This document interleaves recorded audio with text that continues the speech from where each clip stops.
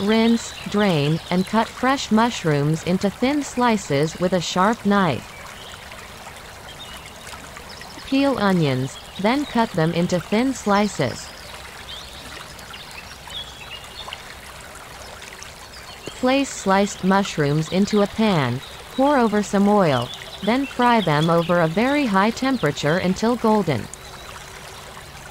Remove fried mushrooms from the pan when ready.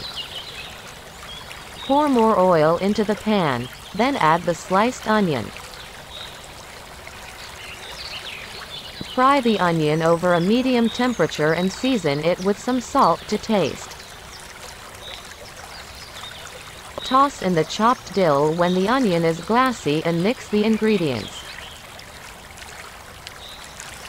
Add paprika to the pan and continue frying ingredients for about 30 seconds while mixing them. Pour a glass of water into the pan to stop frying.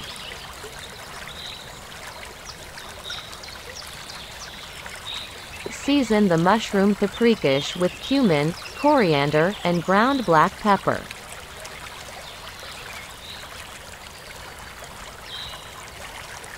Put the fried mushrooms back into the pan.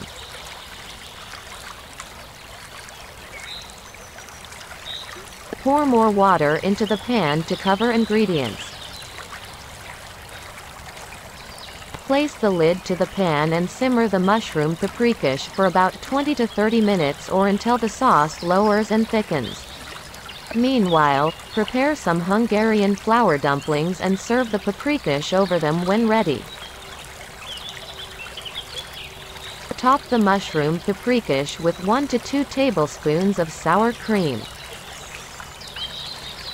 Sprinkle over the mushroom paprikash some chopped dill and paprika for a more appealing look.